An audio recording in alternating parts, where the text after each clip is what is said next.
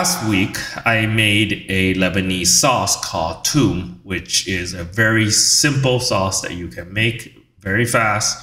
And you can learn how to make it in my previous episode.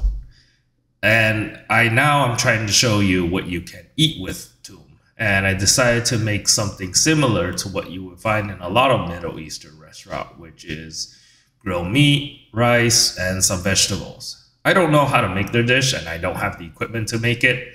So I basically just made a simple roasted chicken, which I marinated in lemon juice and pepper. So basically it's lemon pepper chicken. Then I'm just gonna bake it because I don't have the rotisserie device that they use. And I try to make it as close as possible with some of the key items like the saffron rice. The rice I have sitting around is long grain, which is nowhere close to the same as the rice that they use in the restaurant, which is basmati. And honestly, basmati is totally different from long grain, and it's not really a good substitute, but it's what I had sitting around, and it's what I'm gonna use.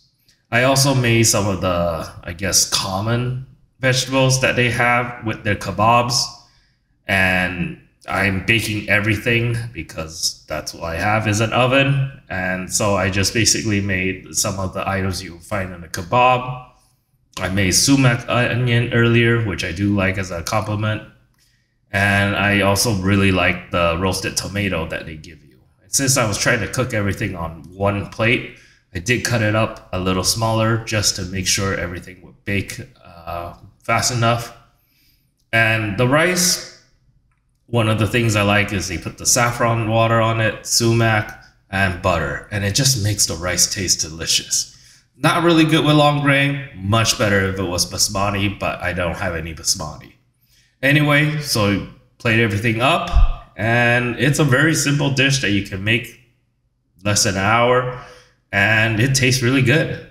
So I hope you like this episode, and enjoy.